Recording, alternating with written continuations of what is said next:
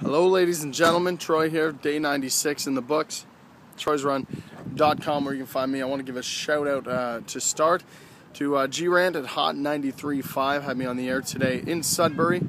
It was a great time, and I guess obviously if it was a great time I had a good time, but no, it was really good, it was fun, and we're done in Sudbury. We're now 40 kilometers west of, back in Sudbury now obviously for that interview, but yeah, it's been fun. Sudbury, thank you so much. JD, went to the movies last night with him, and that was a fun time. Went and saw that movie, Ted. If you haven't saw it, it's recommended. I think you can wait till it comes out in theaters, or out on DVD, though, because, well, I don't know.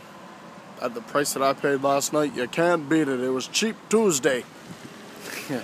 Anyway, yeah, so today we ran, and it was really good. I slept in until about 8 o'clock, 8:30, and I wasn't on the road till almost 10 o'clock actually, but I finished in 4 hours. So my goal today was to break the mold, not do the 8 o'clock gig again, and see if I could get back on track with my pacing and whatnot, and it worked. So tomorrow we'll try another start time, maybe 8:30, 9 o'clock start time, maybe even earlier. I'm not sure yet. Anyway, we'll see how it goes. Thanks for tuning in.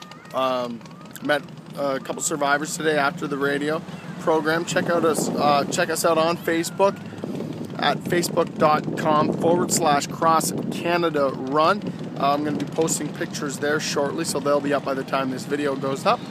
And the video can be witnessed www.troysrun.com, on Twitter at troysrun, and like I said, facebook.com/CrossCanadaRun is where you can find me. We're just gonna wrap things up here as a bus. God, that's loud. As a bus goes by. But I gotta post this. It is getting late, and I am super tired. So thanks so much, and guess we'll talk to you tomorrow. We went swimming in a lake today, and it was beautiful.